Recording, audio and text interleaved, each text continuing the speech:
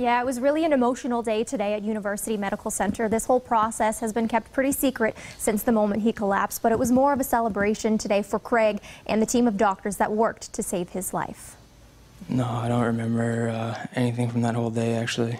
Almost a month to the day since collapsing on the ice before a game, and Roadrunners captain Craig Cunningham addressed the media for the first time. The last thing I remember is playing the weekend before. After going into cardiac arrest, according to his doctors, a return to the ice isn't likely for Cunningham. As of right now, I think that I'm probably done. Cunningham's mother, Heather, has been by his side since the night he collapsed on the ice in front of her. The only reason he survived the original incident was the continued refusal to give up in a seemingly hopeless situation. Even Craig's brilliant doctors realized his resiliency. When I first spoke to him, when he started getting round to it, off the ventilator and everything, I said, "You're going to have a tough time." He understood and he said, "Bring it on."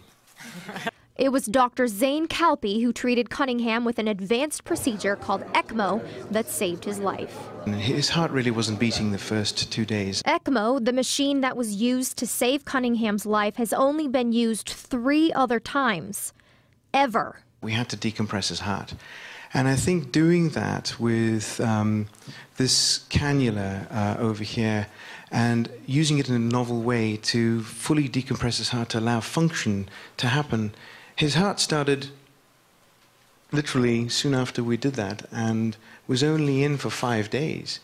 And his heart's had full recovery. I can't say enough about the nurses and doctors around here, just the people of the city of Tucson. I've been getting cards and stuff in the mail from people that I don't even know. And Dr. Calpe says it's Craig that's inspiring them. In every sense of the word, it's a privilege to be here because he's here. Hockey is a true team sport, and it took a team effort to save this 26-year-old's life as trainers, firemen, and paramedics performed CPR on Cunningham for over 80 minutes.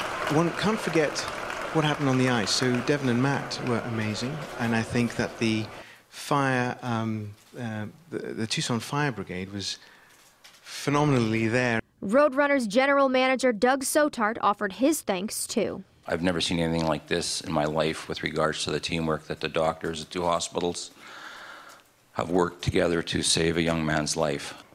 These people are nothing short of a gift to mankind, and I will remember the gift that they have given me every time I look at my son.